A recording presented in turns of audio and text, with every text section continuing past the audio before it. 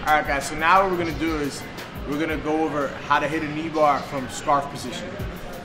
So, I'm in my opponent's scarf. The scarf is nice and tight. I have my hand around his head, grabbing my thigh. Now I have his other arm as I'm pulling his elbow towards me. From here, it's a strong position.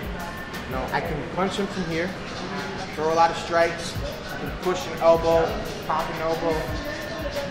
So what he's gonna try to do is, there's a bunch of ways he's gonna try to escape. The most common is, he's gonna try to hook my left leg, with his far leg. So what he's gonna do is he's usually gonna get to his right hip. Yep, just like that, trying to pull out, and he's gonna start walking his legs to me.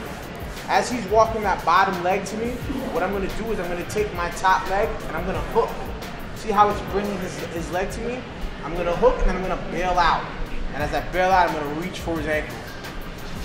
Here. I'm gonna get that good rear naked choke grip.